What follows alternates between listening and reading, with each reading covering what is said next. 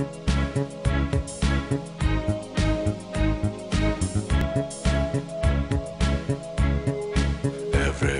knows that the dice are loaded.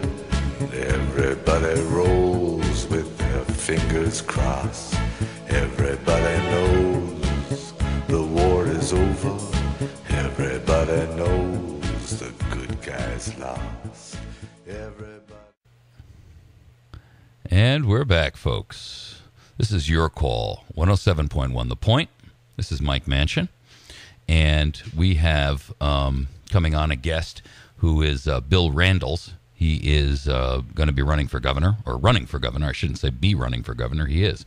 I'm going to give our phone numbers out, and if you've got questions that you'd like to touch on with Bill, I'm going to ask that you be concise and pointed with your question so that we have time for calls and for Bill to be able to answer those. Our phone numbers are 257-1111 and 866-554-6636. So good morning, Bill. Are you on the line with us? Good morning. Good to be with you. Good morning. Bill, you're running for governor. You're running on the Republican ticket. And I'm assuming that you've got some issues that you'd like to talk about and some stuff that you want to kind of bring to our attention that are platforms or things that you think are important. I've got a couple I'd like to talk about, but I want to hear a little bit about you and who you are, and tell us a little bit about yourself first and foremost. Well, I grew up down in Arkansas, northwest Arkansas. Grew up in a trailer park. My parents were teenagers who didn't finish high school. Our family business was a roadside fruit market, and we raised hogs on the side. Okay. And I became a Christian when I was 15. I started preaching when I was 16, so I preached all around the Ozarks. I went to Southwest Baptist University in Bolivar, Missouri, over by Springfield, thinking I was going into full-time ministry. And I realized the full-time ministry wasn't my calling, but I still pastored a couple of churches. I'm an ordained Southern Baptist minister. Then I went down to Baylor and got a master's. And then I went to Harvard Law School. One of the very few conservatives you'll ever meet from Harvard Law School.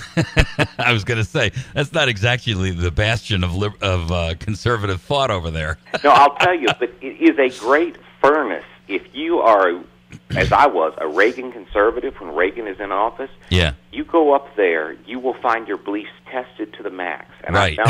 I found my conservative ideas held up far better than the liberal beliefs I heard. Far better than the liberal beliefs I heard from Barack Obama, who was there when I was there. If you don't come out of that fire with your metal purified, boy, nothing will, right? Exactly.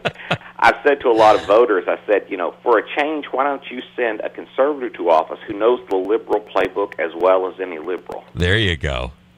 So, when I got out of law school, unlike the current president, I actually had to pay for my degree, so I had to get a real job.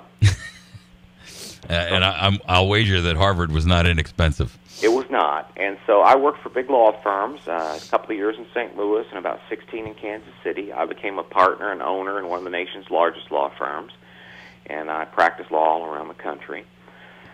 But I always kept my interest in public policy and history and that sort of thing, and studied it my whole life. And when Barack Obama got elected, it was sort of the straw that broke the camel's back for me.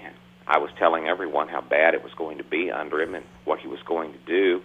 And my wife finally said, why don't you stop talking about how you would fix things and go do it? So after a lot of prayer and reflection, wrapped up my practice. And I've been running for governor for about 18 months now, going around the state and spreading my word about what's wrong and how we get back on the right track. Outstanding.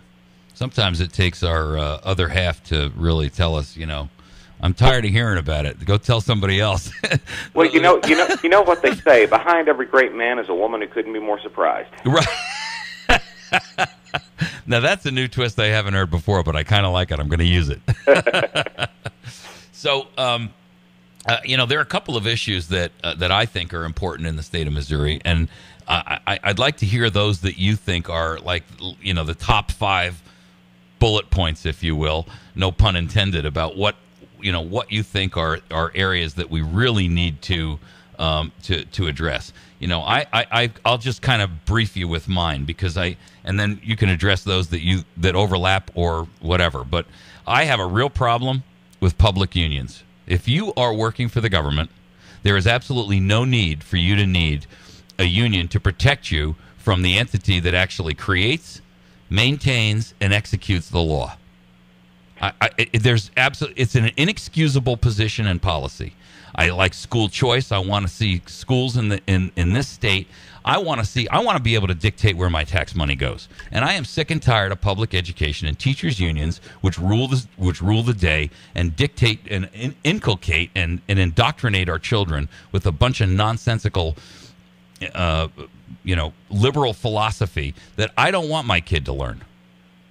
And I also don't like NDAA. I'd like to know what your intentions are about making a constitutional amendment to bar any federal or any state employee, whether that be on our National Guard or our local law enforcement, emergency services, all of it, from being able to participate in the most treasonous and unconstitutional document or approved law, if you will, that's ever been passed in the United States. I'd like to know a little bit about your ideas on this broadband initiative that the current governor's been pushing. And I really have a problem with CID zones, these little tax zones where private landowners get money to improve their property at the expense of taxpayers. So that's my platform. Where's yours? Well, we have a lot of overlap in the very specifics. We have a complete overlap, I think, in philosophy. I think the biggest issue facing us is one of freedom. Freedom is being suffocated at all levels by government. Government's crushing the private economy. It's crushing our property rights. It's crushing our beliefs. It's trying to micromanage everything we do. It's that weight of government, like pulling a broken-down Chevy onto your front lawn and killing the lawn, that's killing freedom. And within that, you have the damage to the economy. You have this crony capitalism you're talking about.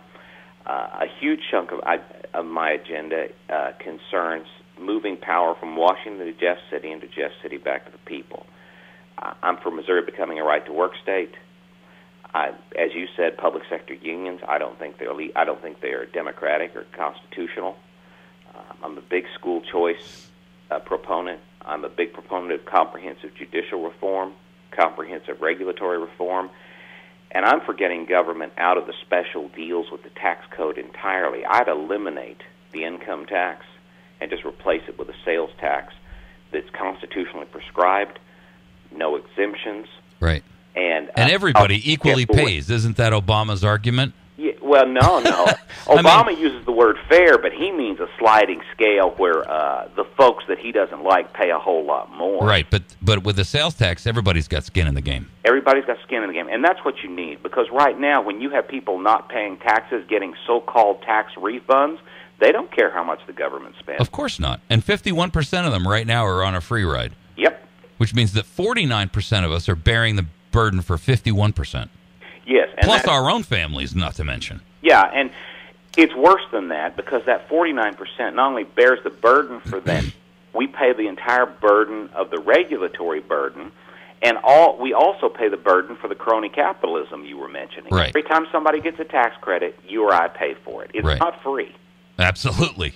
And then we're paying for the welfare and for the welfare babies and the dopers and the ne'er-do-wells and the sleaze. I'm sick of it, frankly. I'm tired of having to carry my own weight and the guy's packed next to me, and we're marching through the woods, and he's standing there skipping along, and I'm carrying 200 pounds. Listen, that's exactly what's happening, and it's the folks in the middle that are getting hit. I resent equally having to pay for the guy in the trailer park who won't pull his weight and the guy at the country club that is politically connected. There you go. I resent both equally. There you go. And truthfully, I mean, it's eating us alive. And I'll tell you something. It's eating us alive it's wearying. And I think, part of the problem, and one of the reasons why we live in the United States of apathy, is because people are so busy trying to just make ends meet. They don't have the time to pay attention to politics. And that's the vast majority. That's the middle group. That's the group in the middle who is actively trying to raise a family, do the right things, work a job, make money, earn, put their kid through college or put their kid through school, and trying to make some kind of a life for themselves. The lower group, who is just on a free ride, their attitude is, I'm only going to go out and vote for the guy who promises me the most. And the guy on the upper end of the scale is so busy manipulating the system financially with his own money and corrupting the people that are in power